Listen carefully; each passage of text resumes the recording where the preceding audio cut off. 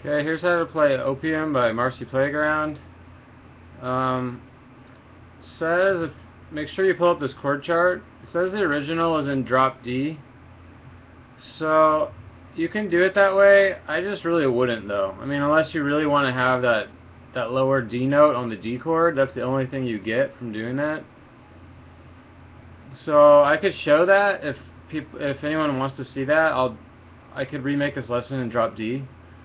But like listening to a song and playing along, I just wouldn't, personally, I wouldn't bother with it. Because it just makes all the other chords a little bit more inconvenient. You don't gain very much. So I would just do it in standard tuning, and then on the D chord, you just lose that low D note. That's the only thing you would lose. So if you pull up the chord chart and ignore the way that they're showing to play the chords at the top, if you just scan it, you see we need B minor, we need an A major, G, D, E minor, and E major. So the key of this song is D, and then there's that E major thrown in, which is from outside the key of D major. So real quick, I'll show you how to play these chords. B minor is 2, 4, 4. Like a power chord, 3, 2.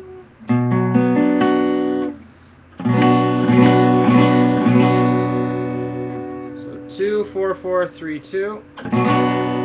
Make sure you bar, make sure that the tip of your finger mutes this guy out.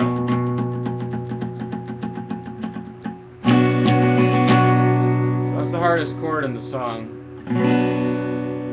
After that, we need A major. You could just do it like this. You can bar those three notes, 2, 2, 2 on D, G, and B.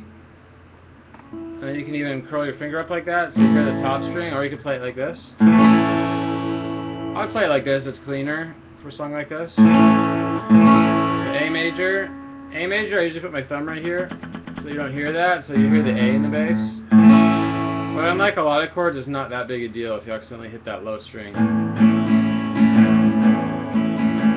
It sounds better without it, but then you need G major. Definitely has this B in it, so I would do it like this: 3, 2, and then pinky up on 3 up on top. And notice I keep my thumb up here, it makes it easier. 3, 2, 0, 0, 0, 3.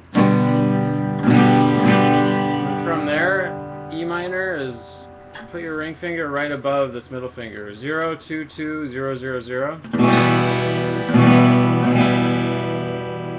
Then we're going to need a D major, 0, 2, 3, 2. And you can hit the A string in there if you want some more bass. Then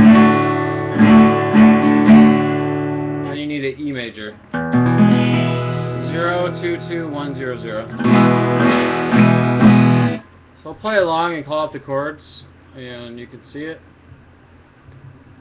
And again, if you really want to see the drop D, I could explain that, but it's just, it makes it harder. B minor, the intro.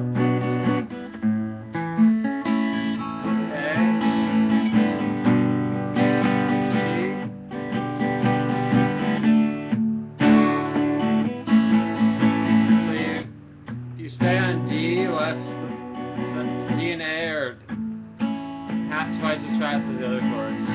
G,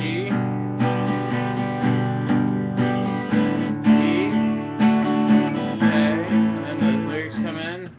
D minor, down, down, A major, G, E minor, D, A, go back to B minor.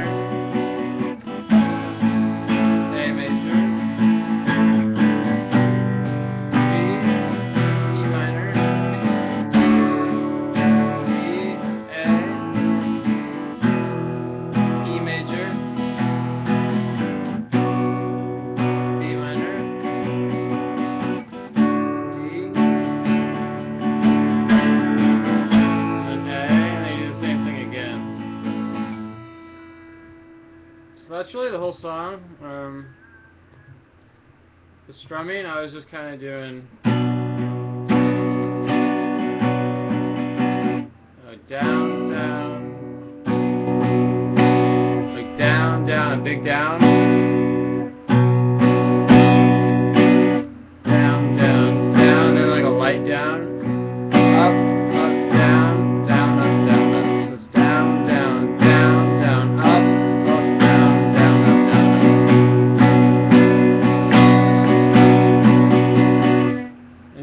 that for all the chords. Down, down, down, down, up, up, down, down, up, down, up, down, down, down, up, up, down, down, down, down, down, down. On that switch between D and A, I would do kind of the same thing. So it's a pretty easy song if you know these chords. But